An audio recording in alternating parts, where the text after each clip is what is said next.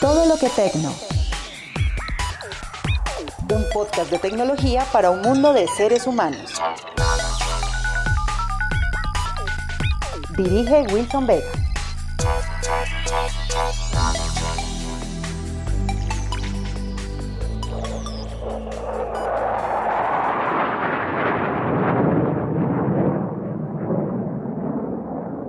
No muy lejos de Palmdale, California, hay una estación militar. Allí se desarrollan, en el más absoluto secreto, las revoluciones tecnológicas que impulsarán los aviones y cohetes de las próximas décadas. Puede que cuando le hablen de la punta de lanza de la industria aeroespacial usted piense en el Área 51, pero probablemente haría bien en mirar a la Planta 42. Por fuera, la Planta 42 de la Fuerza Aérea de los Estados Unidos no luce distinta a ninguna otra instalación de su tipo. Hangares, pistas de aterrizaje, edificios de oficina.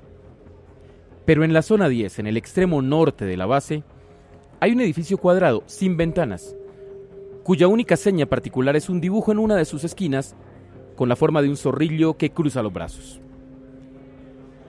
Lo prometo, volveremos al zorrillo, pero por ahora baste decir que allí se construye, es más, que allí probablemente se prueba el avión más rápido del mundo, llamado a romper un récord que ha permanecido invicto por más de 40 años.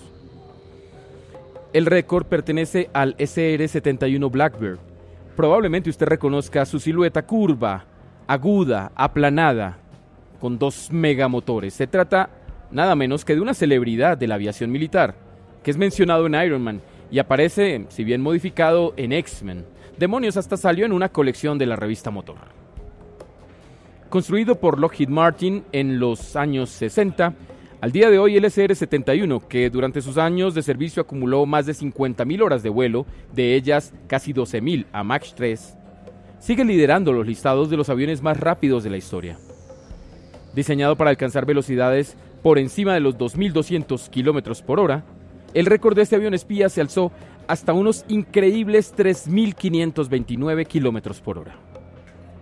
Para que se haga una idea, el Concorde volaba a 2.179 km por hora. Pero esas cifras se quedan cortas y no dan la dimensión de lo que era esta nave. El Blackbird, que fue oficialmente retirado en 1999, no reinará mucho más. La compañía ha confirmado que trabaja ya en su sucesor, el SR-72, con el que espera inaugurar la era del vuelo ya no supersónico, sino hipersónico. Por años creímos que el SR-72 estaba llamado a vivir en bocetos y en planos, pues la tecnología necesaria para cumplir las promesas de su diseño sencillamente no existía. Una nueva esperanza llegó de la mano de la cuarta revolución industrial. Así se lo explicó a la agencia Bloomberg Jack Vanian, vicepresidente de la división Skunk Works, de la que hablaremos más tarde, y que en una ocasión sumamente inusual aceptó hablar, muy misteriosamente eso sí, del proyecto ultra secreto. Su principal revelación es que el avión existe como proyecto y que es hijo de la transformación digital. El asunto es más o menos así. Lockheed sabía qué motor necesitaba, pero no podía construirlo. Si lo hubiera hecho mediante procesos de producción tradicionales, la cosa se habría fundido una vez alcanzara la potencia necesaria para sostener la combustión a velocidades supersónicas. Es ahí donde entra la impresión 3D, que les permitió manufacturarlo con un sistema de enfriado integrado a la fibra misma de su material.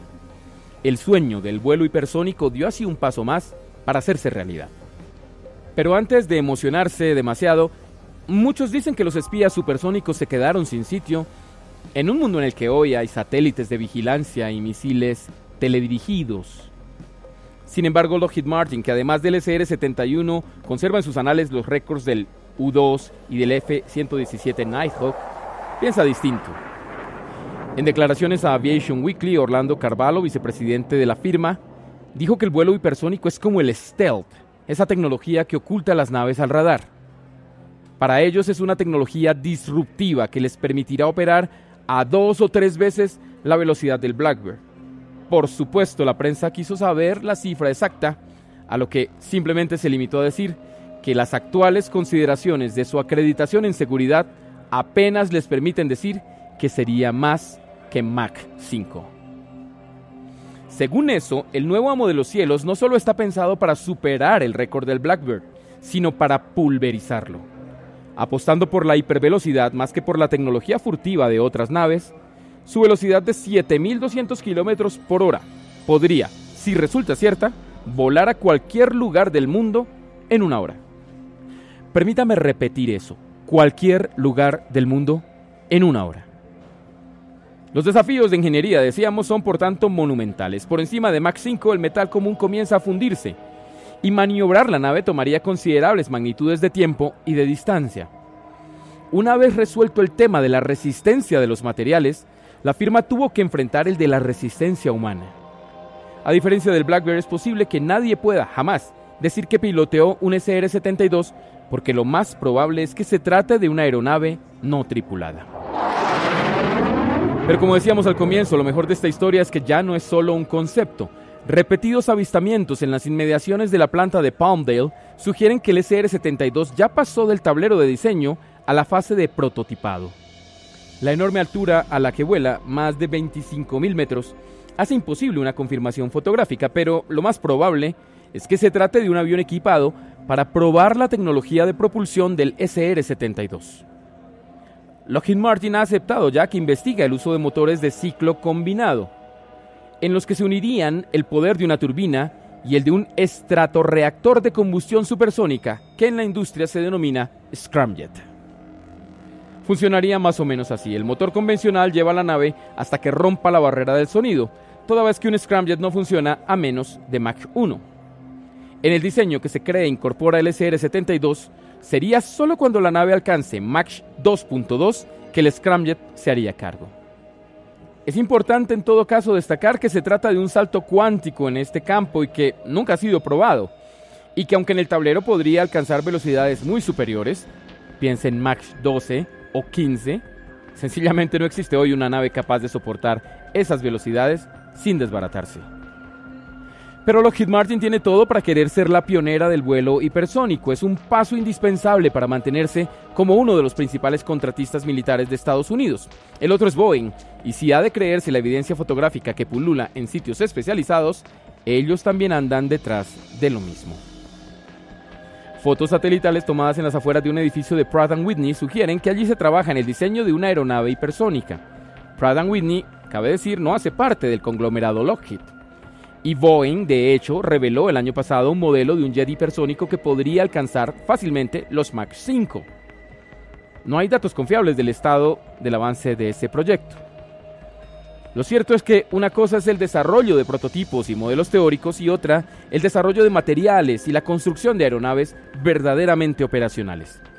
Si la historia es guía, esta clase de desarrollos solo se revelan al público años después de que han entrado en operación y han superado toda clase de pruebas. Para todos los efectos, el desarrollo del SR-72 podría ser un ejercicio enteramente digital en este punto. Es posible también que el scramjet sea instalado en un misil antes que en un avión, tripulado o no. Y volvemos aquí al comienzo, al edificio con el zorrillo que mencionábamos cuando comenzaba este podcast. El desarrollo del sucesor del Blackbird, así como el de otros proyectos ultrasecretos de Lockheed Martin, está a cargo del grupo de programas de desarrollo avanzado más conocido como Skunkworks. El término, que podría traducirse lejanamente como el taller del zorrillo, emana de la jerga que utilizan los ingenieros para referirse a un equipo al que se le ha dado un grado inusitado, tanto de autonomía como de libertad para perseguir sus objetivos, tan ambiciosos como específicos. El Blackbird fue, en su día, el máximo logro de esta división, como lo fue en los 50 el U-2. Además de un nuevo espía hipersónico, se cree que Skunkworks trabaja en un modelo opcional que sí tendría pilotos y que incorporaría elementos del SR-72, aunque no se ha especificado su velocidad. Puede que no llegue tan alto, pero como acudiría al mismo tipo combinado de propulsión, es más que probable que también supere las marcas del Blackbird. Sin embargo, un obstáculo que nada tiene que ver con lo técnico podría atravesársele al avión más veloz del mundo. Los altísimos costos de un proyecto de esta envergadura hacen que muchos pongan en duda que Lockheed Martin logre llevar a término su iniciativa. La firma, empero, se ha mostrado confiada en su capacidad para hacer con el SR-72 lo que hace 50 años hizo con el SR-71. Dejar a todos con la boca abierta y revelarle al mundo el futuro de la aviación. ¿Qué piensan ustedes? ¿Es el vuelo hipersónico un hito alcanzable que podamos ver realizado en nuestros días? ¿O se trata solo del sueño imposible de ingenieros muy imaginativos? Deje sus opiniones en los comentarios y esté pendiente de una nueva entrega de el podcast de tecnología de la casa editorial El Tiempo. Yo soy Wilson Vega y esto es Todo lo que tecno. Todo lo que tecno lleva el sello de Tecnósfera y es un producto de El Tiempo, casa editorial.